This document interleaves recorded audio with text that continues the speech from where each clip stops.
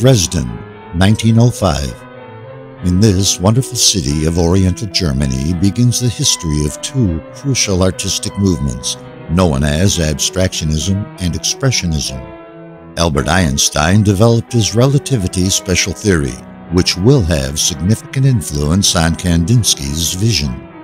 On June 7, 1905, four artists decided to start living and creating together in a community: Ernst Ludwig Kirchner, Fritz Bleyl, Erich Heckel, and Karl Schmidt, later known as Schmidt-Rottluff. Schmidt-Rottluff was Kirchner's student mate, who also joined the Brucke group.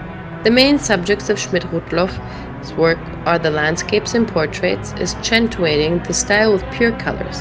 The elements are presented in a simple and powerful way. In the First World War time, he created religious subjects, xylographs, but in the post-war period he was back to painting with simplified composition.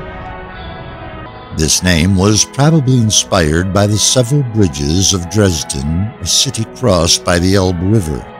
On the philosophical side, those artists were attracted by the thought of Nietzsche,